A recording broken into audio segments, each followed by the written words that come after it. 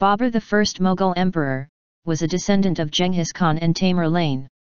Babur succeeded his father as ruler of the state of Farghana in Turkestan when he was only 12, although he was swiftly deposed by older relatives. Babur moved into Afghanistan in 1504, and then moved on to India, apparently at the invitation of some Indian princes who wanted to dispose of their ruler. Babur disposed of the ruler, and decided to take over himself. He captured the Turkic Ghur'iat Sultanate of Delhi in 1526, imposing his rule on most of northern India. The empire he founded was a sophisticated civilization based on religious toleration. It was a mixture of Persian, Mongol, and Indian culture. Under Babur, Hinduism was tolerated and new Hindu temples were built with his permission.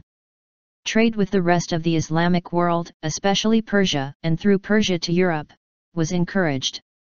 The importance of slavery in the empire diminished and peace was made with the Hindu kingdoms of southern India. Babur brought a broad-minded, confident Islam from Central Asia.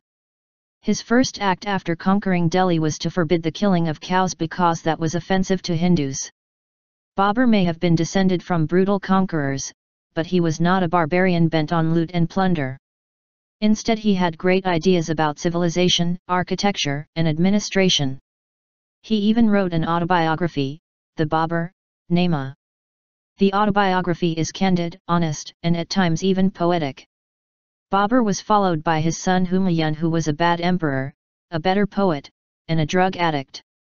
He rapidly lost the empire. He did eventually recover the throne but died soon afterwards after breaking his neck falling downstairs.